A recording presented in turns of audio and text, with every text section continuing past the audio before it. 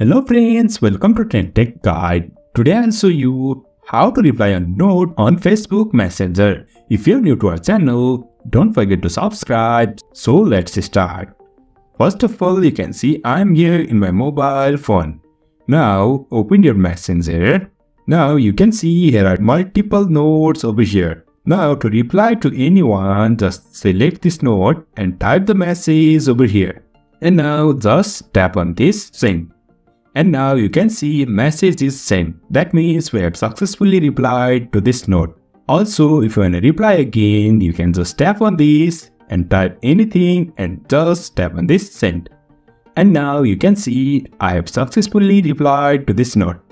Also, if you want to reply to any others, you can do the same over here.